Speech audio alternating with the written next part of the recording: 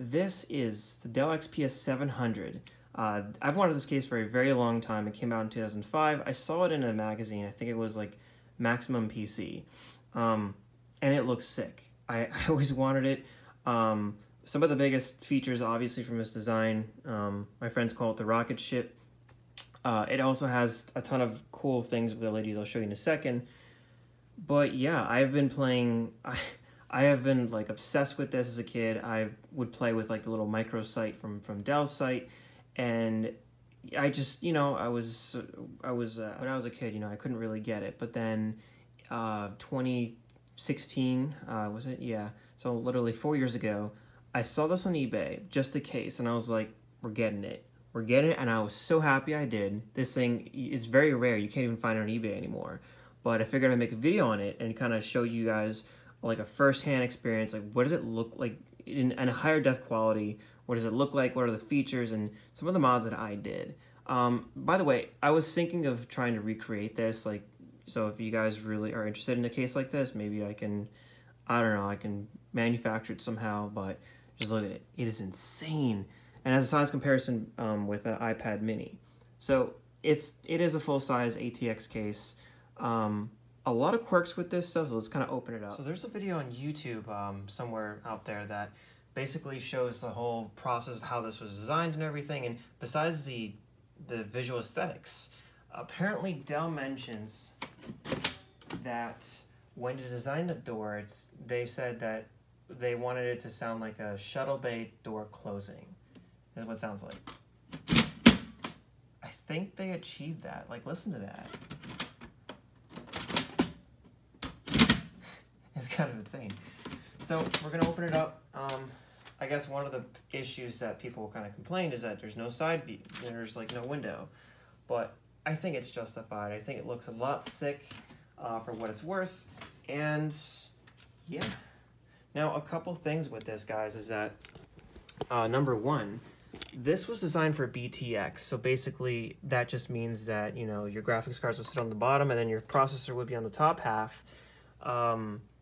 And obviously, you know, most cases are reversed where the motherboard is on this side. So these cases on this side, and this is sort of like a thing Dell, HP, all these companies relied on is BTX. Now, what I did, I had a Antec 902 case, and I kind of scrapped the motherboard backplate, and I kind of screwed it into some of the posts here, and so I was able to, I had the footage and I kind of lost it, but yeah, like I kind of found a way to get my own motherboard here.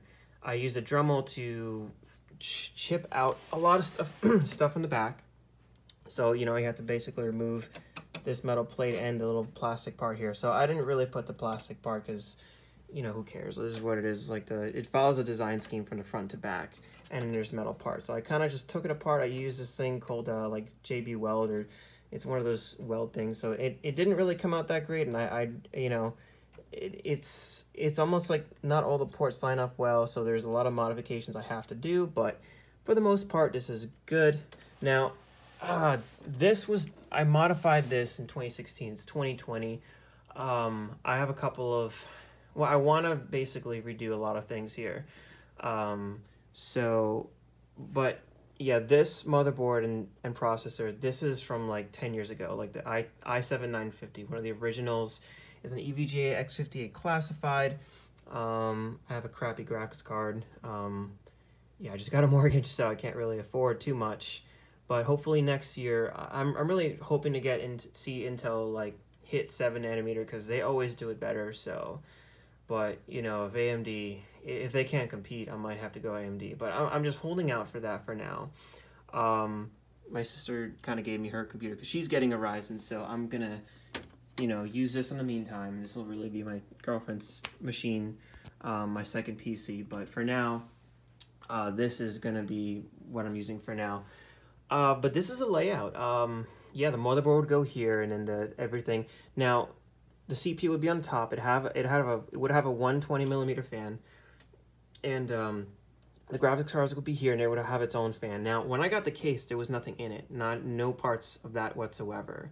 So that was obviously, you know, I had to experiment and try and get cooling here. So I got two 140 millimeter fans that I kind of chiseled out a piece of acrylic, which I really do want to do a better job with that. But yeah, so as you can see, yeah, it's just held very, basic. I've got a kind of like a 240 millimeter fan filter, so that it sort of helped, but I have some big plans where I want to scrap the drives here and put a 240, or I'm sorry, like a massive radiator in the front here. I'm thinking of the 480 millimeter ones, or I would get, which is like the 4 of the 120 millimeters, or maybe the 3 of the 140s, which is like I don't even know, 280, 420 mil radiator. So I'm in between those two. Let me know what you guys think in the comment what I should opt for, because what I want to do is, get an Intel, this is a mainstream board with, as you'll see like six of RAM, but so I was gonna go for like the consumer ones, because like, I just need a little bit more core count. So I really don't know. I have no idea what I'm gonna do yet. I've got an Intel NIC and all that stuff, so this has barely like been hanging. Honestly, the SSD was what made this motherboard still worth it. I've got 4 drives here. As you can see, I got a hard drive dedicated to XP, a 6 terabyte storage, and yeah, I mean, these are the hard drives. It has like clips here, and this slides out, so it's okay. The power supply would fit any standard one. So the fan is below here. You have to remove these cages before you can swap this out. So you have to like unscrew or screw all the way back on this hard drive cage. I think just one will be fine, and then you can swap this out. So for the most part, it's very versatile. And here's the disk drive. And yeah, so a couple things with the LED system. It comes with can you see it? 1, 2, 3, 4 LEDs here. A couple things about that is that these LEDs will burn out if you use the 12 volts. So you have to use a 5 volt rail, which I kind of soldered to switches here. So I've got for red, green, blue, and then this one would engage the rear lights. So that was kind of cool. You've got rear lights, but yeah, at this point, there's really no need for a disk drive. So I figured, screw it. I can easily get a USB one or network share this drive if I need a drive, but there's really no need at this point. So I figured, let me maximize the cooling and just put a giant radiator in the front going forward. I don't know how. It's going to be a big gamble, but yeah. And then there's these, I have to remove this somehow because this is blocking airflow. So I was going to cut one of these out, maybe 3D print one of these fins and kind of glue them into the side so it's like, full air on both sides. I don't know.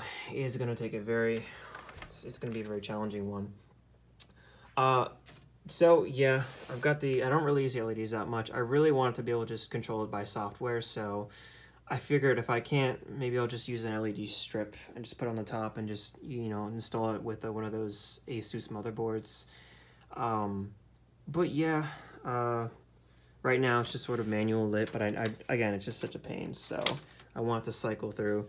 The power button, as you could see, was also a pain because it was like literally a nub hook up to this mechanism here. So I took out the little circuit they had there for USB and everything. I tried to put like a USB, I literally cut up one of those front panel mother plate thingies, whatever, and it didn't look good. So I'm probably going to do it more official and hot glue some USB extenders here, and I don't know about the sound, probably not going to bother, but use the power button, which I didn't have the right diameter, so I'll have to bring that in closer. It is LED lit too, which I haven't done. I'm just going to wait until I do the bigger, clean out. But yeah, this is a collector's item, and I really like it. So there's no window, but it's fine. I think it's something that's better than a lot of cases out there today. So if there's anything you guys want to know about, to see, anything interest of you guys, please let me know in the description below, and I'll try and make a video of it. But maybe in a year or two I will do the whole conversion, and you guys just stay tuned, and yeah,